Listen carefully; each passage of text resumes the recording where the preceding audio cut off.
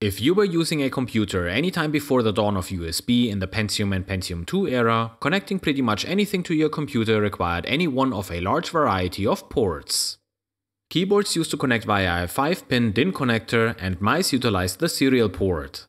Later, both moved to the PS2 connector introduced by IBM in 1987. The LPT port was a parallel port mainly used by printers. Then there was the game port for joysticks and gamepads. Most will remember that those ports were part of Sound or ISA IDE I/O cards. There was another serial port called Firewire, which was mainly used by digital video and audio devices like camcorders and digital cameras. Today, those connectors are obsolete and have been replaced by USB. However, you should choose wisely what devices you connect to your Retro PC, as we will see in today's video.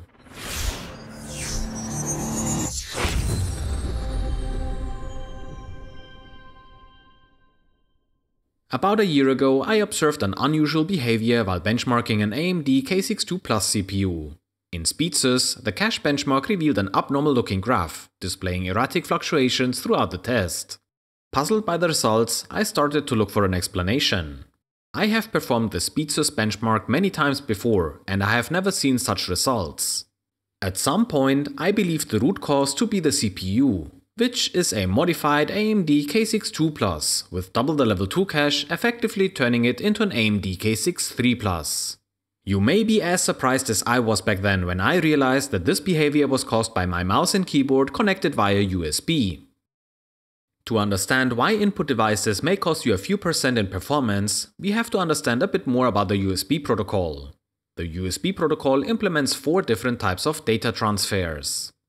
First, there are control transfers, which are small in size and are generally used to configure the device whenever it is connected to the host. Control transfers are usually present in every single USB device. Then there are bulk transfers, which are used to transfer large amounts of data. They are common for devices that need to transfer a large amount of data that must get through with no data loss. Bulk transfers are used by printers, storage, and network devices. The third type of transfers are isochronous transfers, which are used for real-time data transfer like streaming audio or video. Data is not guaranteed to make it through. And finally, there are interrupt transfers, which are used for devices that need periodic, low-latency communication. It is the primary transport method for USB keyboards and mice.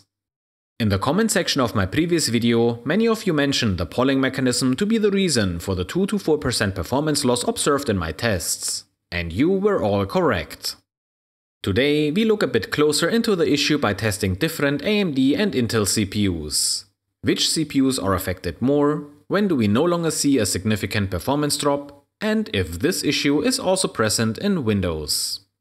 SpeedSys gives a nice visual representation when a USB device is plugged into the host. But there are also a lot of other tests that do show a slight performance drop when a USB input device is present. I do not want to overwhelm you with dozens of graphs. Instead, I will just give you a summary of the performance drop you can expect for each CPU. I tested all CPUs using Doom, PC Player, Quake, SpeedSys, Norton System Information, and Topbench. And without further delay, let's start with a Pentium 75 installed in the Asus P55T2P4 motherboard. This CPU may be a bit interesting, because I do believe this to be the mobile version capable to run at 2.9 volts. This Pentium 75 derives its frequency from a 50 MHz system bus and a multiplier of 1.5. On average, the Pentium 75 lost about 1.6% in performance with a USB input device connected. In SpeedSys, we can see the behavior of the different cache levels. The Pentium 75 has 16 kilobytes of level 1 cache. 8 kilobytes are dedicated for instructions and another 8 are used to store data. The 512 kilobytes of level 2 cache are located on the motherboard and operate at the system bus clock of 50 MHz. The Pentium 75 may be a bit slow, but we do see small bumps appear for the level 1 and the level 2 caches. What is interesting though is that only the moving operation seems to be affected. There are 2 bumps during the level 1 cache test and multiple irregular bumps when SpeedSys tests the level 2 cache. Next up is a Pentium 200. The system bus is now elevated to 66 MHz. This CPU does not yet support the MMX instruction set. On average, this CPU loses about 1.1% in performance when a USB input device is connected.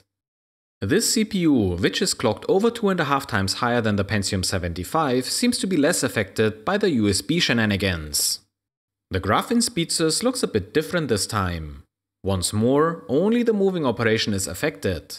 But this time, we see a lot more equally distributed bumps during the level 1 cache test. The level 1 cache is clearly affected by an attached USB input device. Surprisingly, no effects are noticeable during the level 2 cache test. As with the Pentium 75, the cache is located on the motherboard. The only difference is that now it operates at the bus frequency of 66 MHz. I also tested this CPU using the cache checking tool Cache Check. Here you can see that there are delays when accessing the cache when a USB input device is connected. Without such a device, you get smooth cache performance reported by Cache Check. SpeedSys and Cache Check seem to be very good tools to uncover the USB issue. But let's move on to the next CPU.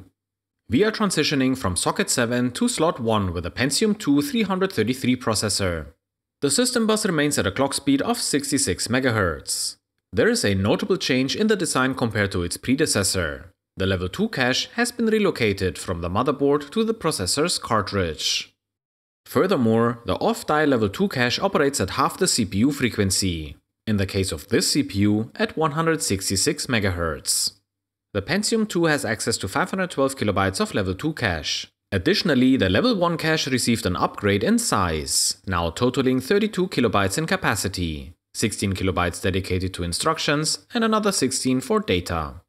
To my surprise, the Pentium II was affected quite a bit when a USB input device was connected to one of the USB ports of this Gigabyte GA6BXC motherboard. The performance dropped by 2.3%, the most I have measured so far. There is a lot of information available in the SpeedSys graph. First, the level 1 cache is affected during move as well as write operations. The level 2 cache does not seem to be affected. However, when looking at the MMX cache tests, we can see that the read and write operations are affected while testing the level 1 cache. The read operation, which is the brown line, continues to be affected during the level 2 cache test. Those test results do affirm the performance drop I have measured during the other tests. Unfortunately, the Pentium II seems to suffer the most when a USB input device is connected. Let's move on to the next generation and the final Intel CPU in today's test, a Pentium III with 1000 MHz for the socket 370. The motherboard I have used for this CPU is the ASUS P3BF.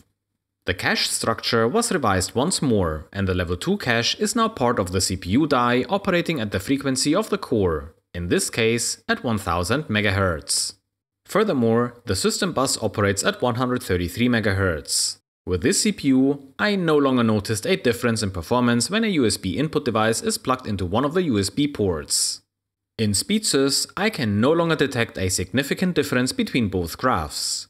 The USB input device no longer negatively affects the performance of the system. The CPU and the platform are no longer affected by a USB input device. Cache check reveals that the cache no longer exhibits an increased and erratic access time. The Pentium II 333 is the CPU that is affected the most when a USB input device is connected. A Pentium III 1000 and probably a few models below are no longer affected by a USB input device.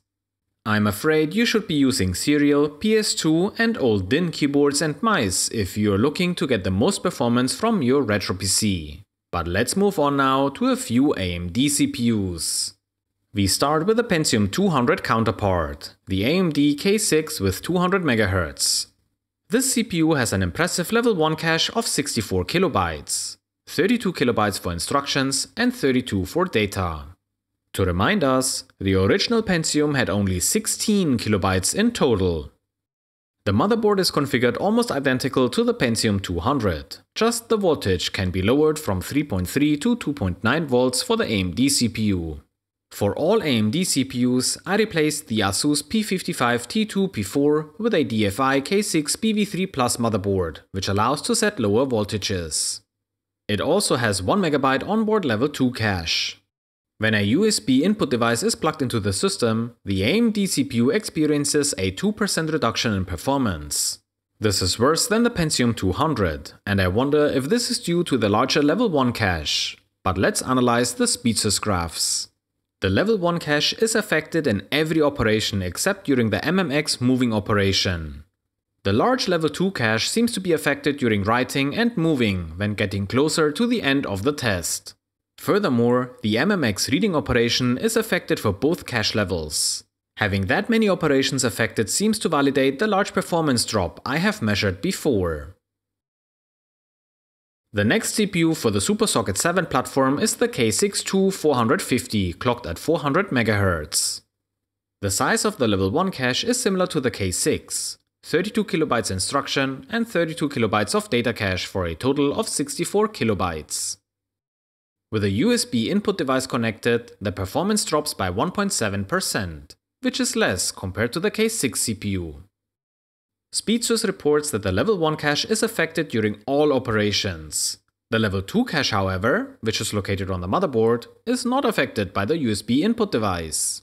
It is very interesting to see how all those CPUs are affected differently by the USB device. But so far, the performance drops do make sense when we see what is happening to the cache. The final CPU for today is the K6-II Plus, with a twist. This CPU was modified to unlock the additional 128 KB of level 2 cache, which has been deactivated by AMD, effectively turning it into an AMD K6-III Plus. The CPU is clocked at 550 MHz and once more has 64 KB of level 1 cache. The 256 KB of level 2 cache are new and on the die operating at the CPU core frequency. The 1 MB cache on the motherboard simply moves one level down and becomes a level 3 cache. When a USB input device is connected, the CPU loses about 1.5% of its performance on average. And again, this CPU behaves differently to the others when we have a look at the SpeedSys graphs. This is the only CPU from all the ones we have tested today where all operations and both cache levels, level 1 and level 2, are affected by a plugged-in USB input device. To be honest, I'm surprised to not see a larger performance drop since literally all cache levels are affected. I think there is even a slight issue with the level 3 cache, which is the cache on the motherboard. My conclusion for AMD CPUs is the same as for Intel CPUs. If you can, avoid USB input devices. Before we wrap up, I want to briefly share how one of those CPUs performs under Windows. The results deliver a clear message. With a USB input device connected, performance drops by a similar percentage in Windows compared to what we have seen under DOS. Unfortunately, SpeedSys cannot test the cache performance under Windows, but I would expect the graphs to look similar to what we have seen in DOS. If you can, avoid USB input devices on your Retro PCs to avoid the performance drop of 1 to 3%. PS2, DIN5 and serial ports offer a protocol supporting real interrupts, a mechanism that is used to tell the CPU that the device requires attention. And of course, we can investigate even further. Moving from USB 1.0 to 2.0, for instance, will increase the polling rate. But this may be something for a future video. If you made it till here, then I thank you for your attention. We did reach the end of this video and I hope you enjoyed the content. If you did, you would really help me out if you give this video a like. Also consider subscribing to my channel to get notified whenever I upload new content. And finally, a big thank you to all my Patreons. Your invaluable support is greatly appreciated. Thanks for watching and I will see you in one of my other videos.